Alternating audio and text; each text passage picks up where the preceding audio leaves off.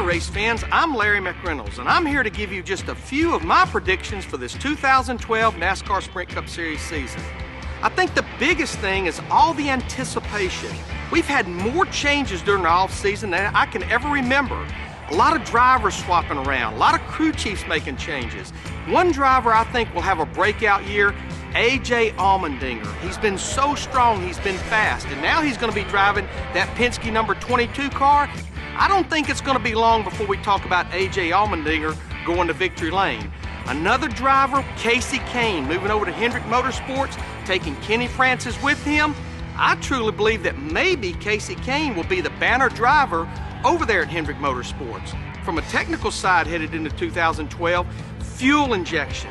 Now, I personally believe with all the work that NASCAR has done, all the engine guys, all the testing that's been going on, when we close the hood to start the 2012 season, unless we talk about it, you'll not even know that these cars have fuel injection on them. Well, even though we have 9 months of racing and 36 races from Daytona to Homestead, already everyone's asking and talking who's going to win the championship in 2012.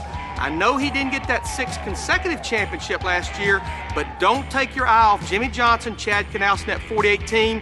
If Tony Stewart, even with a new crew chief, can just keep the momentum that he had the end of last year into 2012, I think he'll be a player again.